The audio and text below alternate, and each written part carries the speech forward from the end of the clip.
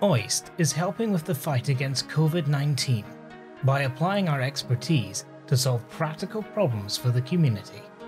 My name is Keshav Dani, and I lead the femtosecond spectroscopy unit at the Okinawa Institute of Science and Technology Graduate University. We are a group of physicists that mainly use lasers to study materials. There's a severe shortage of personal protective equipment for our medical workers, the medical workers who are putting their lives on the line to protect the rest of the Okinawan community. In particular, they're facing a shortage of N95 masks.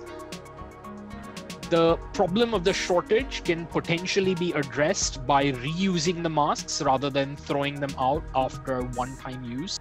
But if you're going to reuse the masks, you need to sterilize them. An easy way to do this is with UVC light, which deactivates viruses and bacteria and allows masks to be safely used again. With this principle in mind, a dedicated team designed and built several models of sterilization unit with the aim of providing them to local hospitals. This is made of aluminum and also 4 UVC bulb into lamp. But it is collimated along horizontal direction, so when we are hanging mask this way, then this whole of that mask is exposed from both sides. This is very simple. So there we have here magnetic hooks, and we can align if we have different shape of size of mask, then also you can shift easily.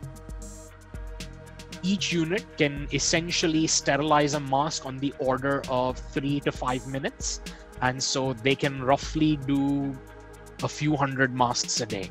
So it is very easy to use, and then so we did experiment for 30 trials, and within 30 trials we did not see any sign of degradation of N95 mask. With 10 units produced, OIST is helping frontline healthcare workers stay safe so they can save lives.